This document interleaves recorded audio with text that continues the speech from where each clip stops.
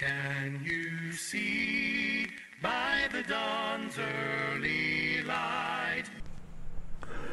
ამერიკის 34 პრეზიდენტი დუაიტ დევიდ აიკ, როგორც ეძახდნენ ეიზენჰაუერი. ერთ-ერთი, როგორც ითვლება, ყველაზე წარმატებული პრეზიდენტი ამერიკაში.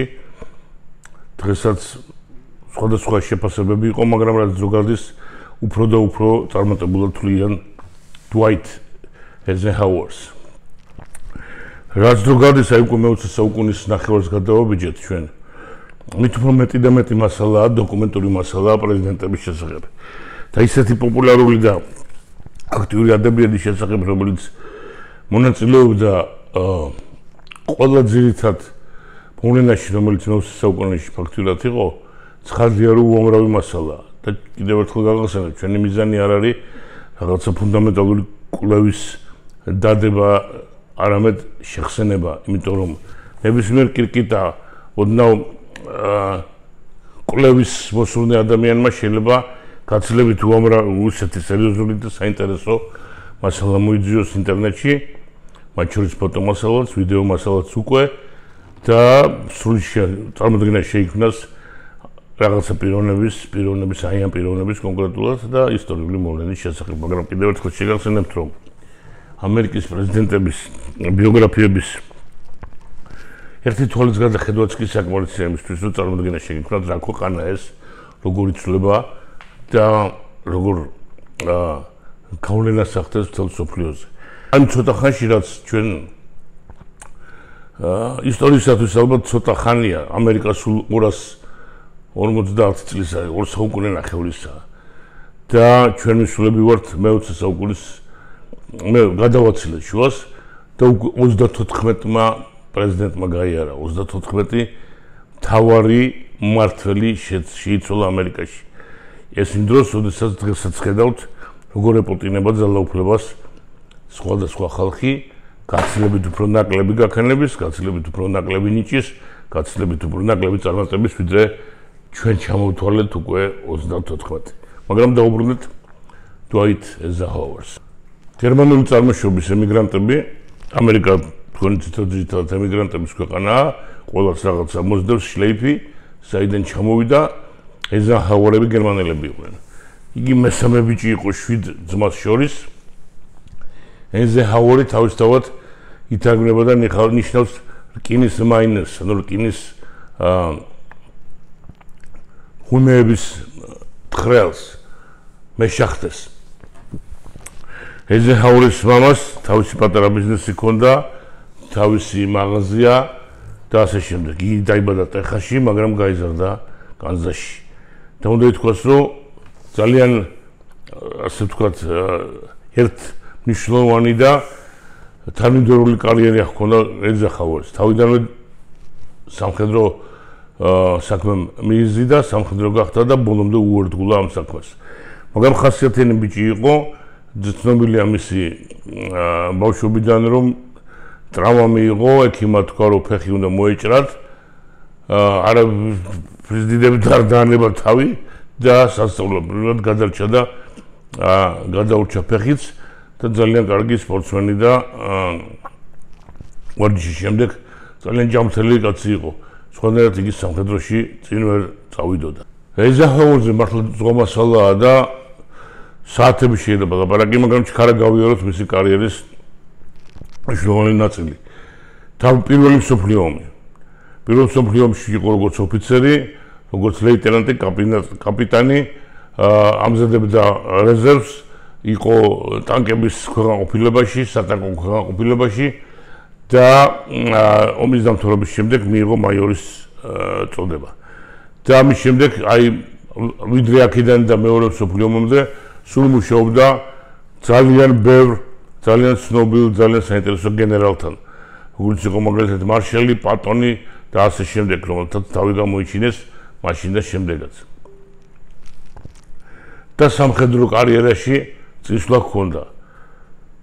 მაგრამ მეორე მსოფლიო ომი აღმოჩნდა სწორედ ეიზენჰაუერის გამწყინება და ეიზენჰაუერის ნიჭის გამრავლენა. ამ დროს იგი უკვე იყო გენერალი,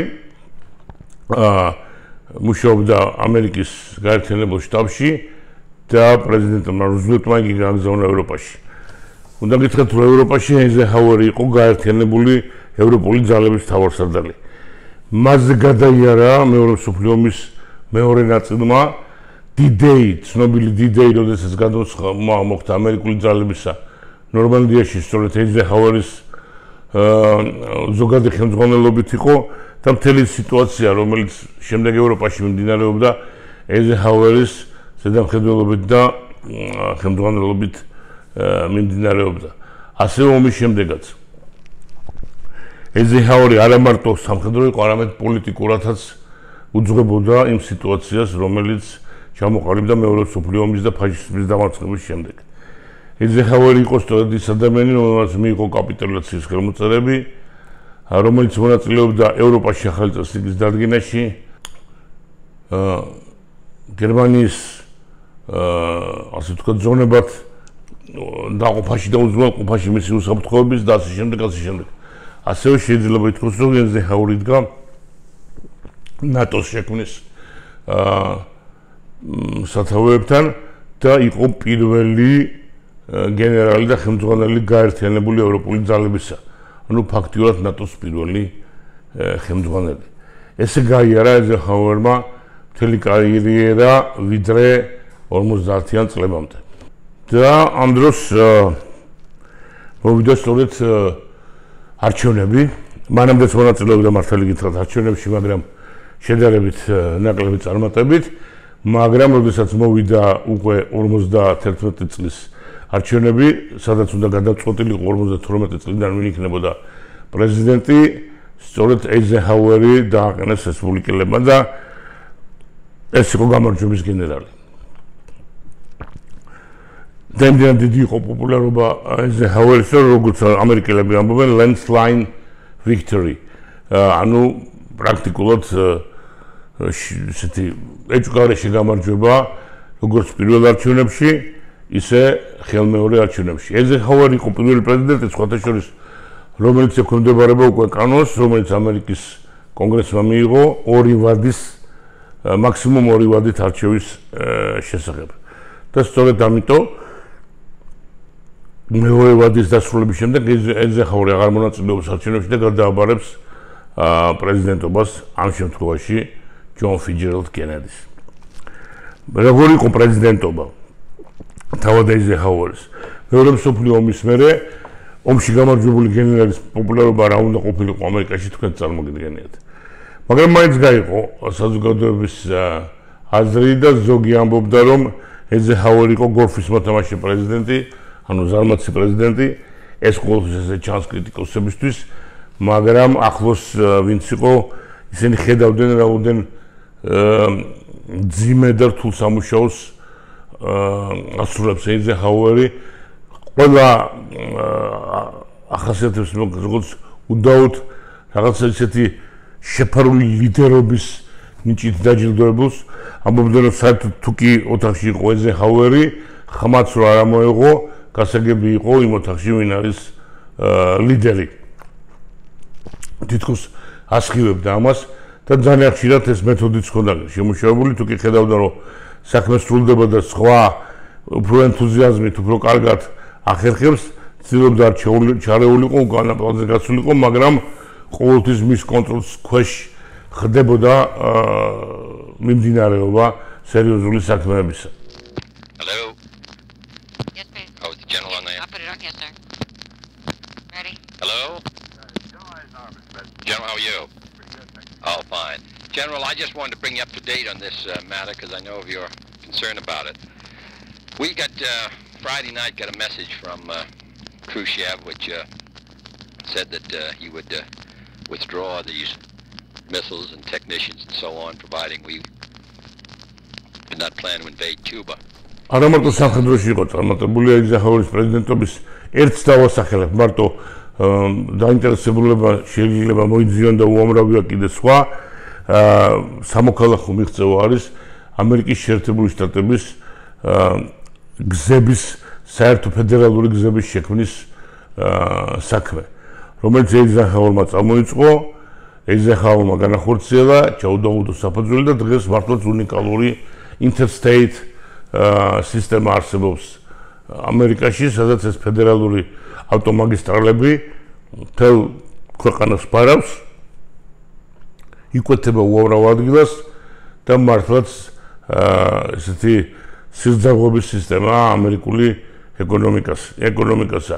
და აი ამ ყველაფერს მისი მამამთავრის დუაიტ ეიზენჰაუერის ფედერალური სისტემა ქვია interstate სისტემა, რომელიც ატარებს აი ეს სწორედ მისი შემოქმედის დუაიტ ეიზენჰაუერის სახელს. რატო გავუკეთ ესეთი აქცენტი, რაღაცა შეიძლება მოეჩვენოს, რომ დიდი ამბავი გზები გააკეთა ადამიანმა, არა. ეს გზები არის მართლაც ერთ-ერთი ძირითადი ფაქტორი ამერიკული ეკონომიკის სიცოცხლის უნარიანობის, ჯანმრთელობის, სისწრაფის და განვითარებადების.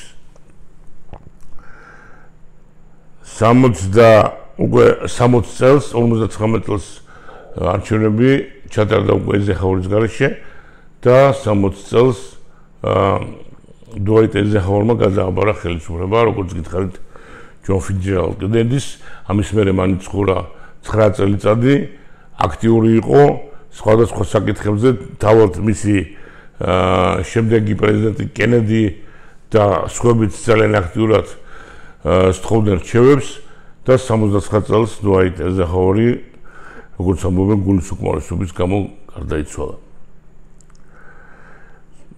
მისი ვიცე-პრეზიდენტი იყო ნიქსონი. ის კიდევ მოგვიწევს ჩვენ მასზე ლაპარაკი, უბრალოდ ხაზზე გავუსვი, რომ მისი ვიცე-პრეზიდენტიც ასევე გახდა შემდეგ პრეზიდენტი. მაგრამ ამაზე უკვე შემდეგ შეხვედრებში. დიდი მადლობა, დროებით.